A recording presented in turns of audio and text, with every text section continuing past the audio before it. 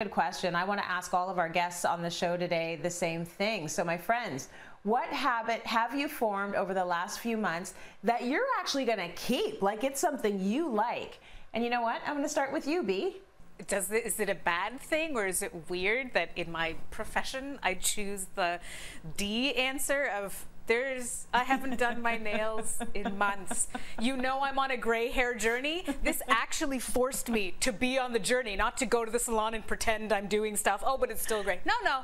This is the only reason my hair is done and I'm putting on makeup is for you, Tracy. I'm telling you. I am all for less moving forward. Here's my big thing. I haven't thought about my body in months, and I did not realize how much being in front of a camera from head to toe, a head-to-toe shot, was affecting the way I felt about my body. I'm sitting in this seat. You don't know what's going on under here. This could be pajamas. Maybe I'm not wearing pants. But the fact of the matter is, I don't really care if they do up or if they don't do up anymore, because I don't feel like I have that relationship with having to have the perfect appearance. So Bahar, you're so off the hook. Even in the beauty industry, you should kind of let it all hang out a little bit. It's kind of nice. Okay, Massimo, let me throw this to you. What have you, what kind of a habit have you developed in isolation and you're thinking, I want to hang on to this? I'm cooking more at home. And as you know, I told you many times, I mean, I go to every restaurant that I can enter into, and I like all foods. So, but this quarantine here has forced me to actually start making the food that I like in my house. So I've been learning about Asian cuisine, Japanese cuisine, Indian cuisine, and I've been doing all of these dishes. And I think that habit is going to stay with me, because there's nothing like sitting at home, cooking and then eating, having a cocktail, sitting out on the porch or in the kitchen and having a drink with your wife and your kids. I mean, it is just unbelievably beautiful. It's so peaceful. You know. And you get to eat the rewards of all of that labor. So that's a beautiful habit to hang on to, Massimo. I like it. So LA, if you are thinking about your time in isolation, is there something you've started doing that you're just going to keep doing? Without a doubt, it is using my phone as a phone and not just a magical little computer that fits in my pocket to text and email people.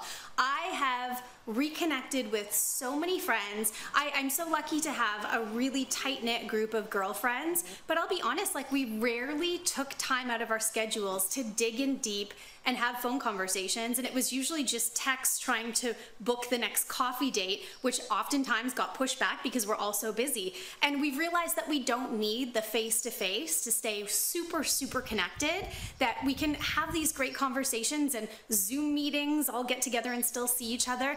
And there's something about really focusing on the voice of the person. Yes, it's great to be in person with them, but being able to focus on the voice, I'm a phone girl now. I never was before. I will not screen another phone call again. If you call me, I'm going to pick up. That is so interesting, because I hate the phone, and now I've had to learn to love the phone again. And I have so many conversations. Sometimes when I'm doing my makeup, I'll put the phone on speaker and just catch up with a girlfriend. And there's been so much stress during COVID. There's been so much stress with everything happening around the world right now, with anti-Black racism, that I have needed the phone more than ever. You know, like, talking on the phone is almost like this new thing. I haven't done it since high school or elementary school. So that's a good one, LA. So here are the things, I've got a list. My relationship with my body, way better when I'm just at home, because who cares? My nails. So I don't know if I'm going to see my esthetician again. And then the last one, every morning I walk with my kids and we go out with the dog, and it's every day like clockwork. And when it was a little bit colder, we would do an outdoor workout.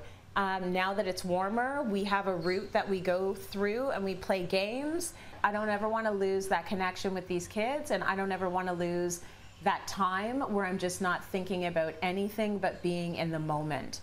So let's hope, let's cross our fingers that we can hang on to all of this good stuff that we've learned. And we asked our viewers the same question, actually. Yeah, fingers crossed, my friends.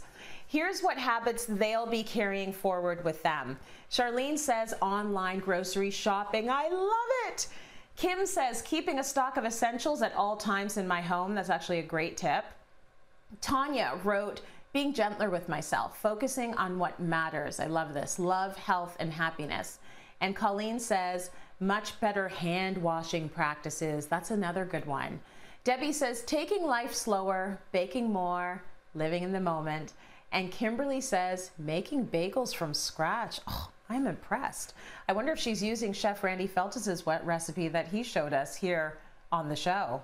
Great answers, everybody. I'm just glad we're thinking about it and thinking forward in such a positive